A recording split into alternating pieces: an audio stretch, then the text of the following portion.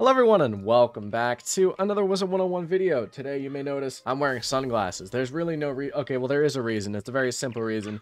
I'm tired. My eyes look tired and I recognize that. They looked tired yesterday and I was like, you know what? Let's bring back the sunglasses. I know that I don't wear them often, but they are prescriptions, so there's a reason to wear them technically. But that's not what you came here for. Today you came here for what I consider to be the problem with world length in Wizard101 or something along those lines. Maybe the ideal world length in Wizard101. Now I came to this when I was thinking about different videos and different topics for videos. One of my most popular videos was how long does it take to beat Wizard101? And how I did this was I went over how long it takes to beat each Wizard101 world. Now another aspect of that and something that I found interesting that stems from that to me is what is the ideal length for a world in Wizard101? Because I know that some people have varying different opinions on it, but today I want to really analyze that and kind of definitively answer the question what I consider to be the ideal world length in Wizard101. And you can say this for many reasons. Like say a Kingsisle dev is watching this video and you're wondering what's the player's ideal thoughts on world length? Well, I can weigh in my opinion and the comments I'm sure will weigh in their opinion as well. But to start,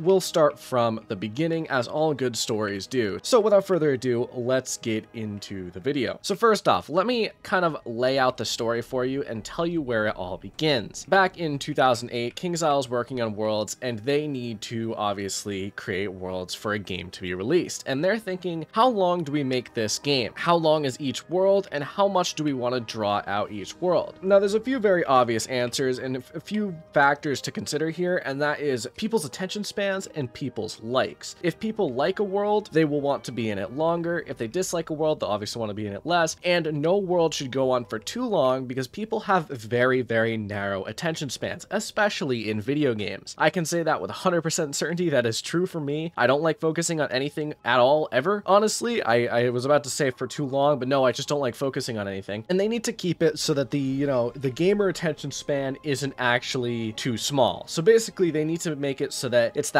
ideal length, not too long, not too short. Well, how they did this originally was they kind of based the world around that, and they started off pretty short. So for example, Wizard City used to be about an hour long in terms of main quest wise. Obviously there were side streets like Colossus Boulevard and Triton Underwater that could lengthen that all the way up to like 4 to 5 hours. Then you had Crocotopia, which was around 3, Marleybone, which was also around 3, Mushu a bit longer at 5 to 6, and finally Dragonspire at about 5 to 10. They kind of played it carefully. They saw the ideal world length at around that amount of time, and they didn't want to detract from the game by making these worlds too long. Now come Arc 2, Kingsisle knew that they needed to make this game bigger and better than ever. Obviously they had Arc 1 and they experienced success with Arc 1. People enjoyed the game, people liked Malistaire as a whole, and they were excited for changes to come. So in their head, they're thinking, okay, we need to make things bigger, we need to make things better.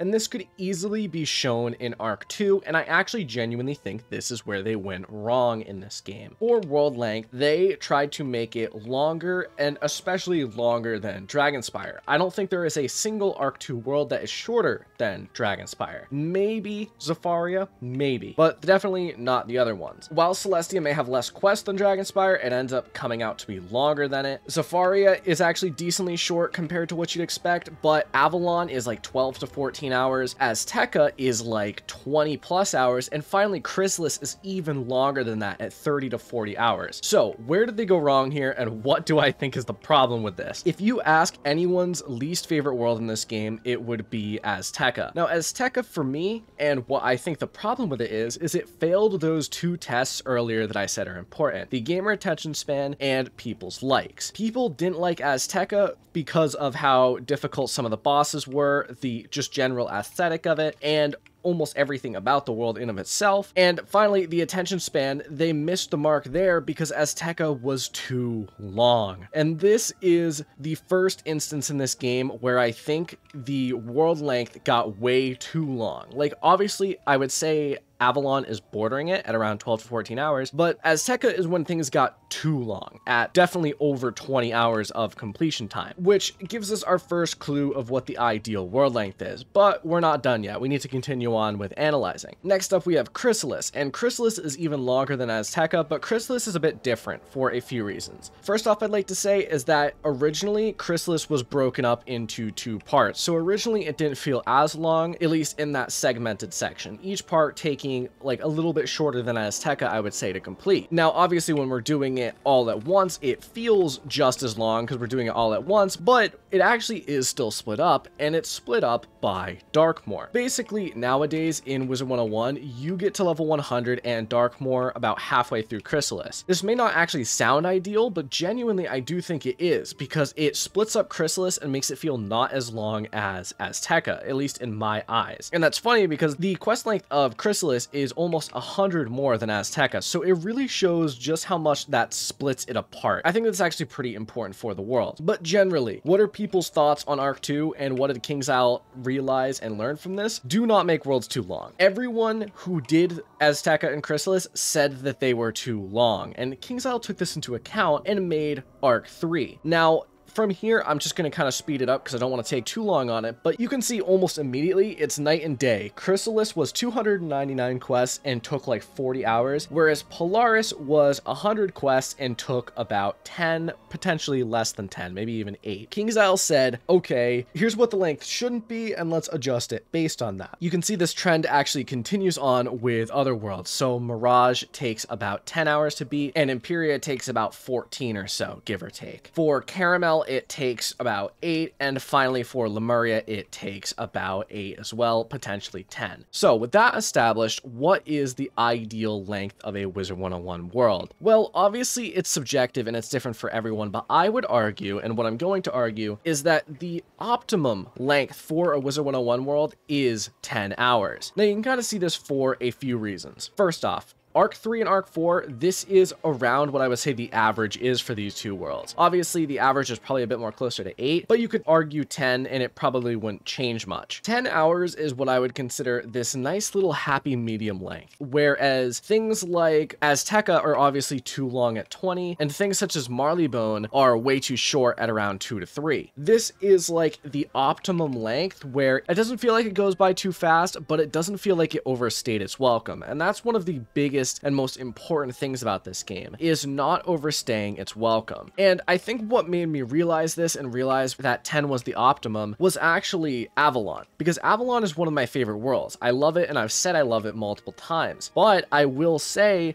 it does drag a little bit, especially in around the Dundar or the Weird section. And funny enough, when I look at it, if you kind of cut down those sections, I would say it takes about 12 hours. If you just made it 10 hours, it probably wouldn't overstay its welcome at all. And this is what I think is optimum. Now that I've said that, let's get into the final part of this video. Is Kingsisle living up to the optimum length? Well, I would say yes, but no. The reason why I actually say no is quite simple, is Caramel and Lemuria most definitely are shorter than 10 hours, and Caramel and Lemuria both go by actually pretty fast. Caramel you can finish in about 6 hours if you try, and Lemuria you can finish in around 6 to 8 if you try, so about the same. Both of these worlds, in my opinion, felt a little bit short, especially Caramel. Caramel felt really short. Like in only maybe 2 to 3 hours of questing, I got over halfway done with Caramel on my myth. So I'm already like decently far into Caramel, and it's barely been any time at all, which is a shame because I think Caramel is a really, really good world. It just feels like it's a little bit too short. On account of this, they have Mirage, which is at around that perfect 10-hour range, and Mirage, in my opinion, feels almost perfect in terms of pacing. It doesn't feel like it overstays its welcome, it doesn't feel like it drags, but it doesn't feel too short like, say, Caramel does. So with that in mind, the optimal length, I don't think Kingsisle is following it perfectly, and I would just recommend adding just a simple little bit extra. Now, I'm not gonna lie to you, I'm gonna say it, I think 6 to 8 hours also works fine. It's when it gets to 6 and earlier that it feels a little bit short and a little bit rushed, at least in my eyes, but in my opinion, that's what the optimal length is and what Kingsisle should stick to. But that's really it for today. I want to know your thoughts. What do you think below? What is the optimal world length in your opinion? Again, mine is around 10 hours. I think that that is the optimal length where a world doesn't feel too short short, but doesn't feel too long. And I'm curious to what you think. Like, do you agree with me? Do you think that Caramel feels a little bit rushed? Or do you think, you know, that's actually the optimum world length? Do you not mind longer worlds? Because that's something that's interesting as well. I know some people don't mind longer worlds, and I don't either. Depends on the world itself, but it's just an interesting topic of discussion. But that's it. Thank you all for watching. I will see you in the next video. Adios.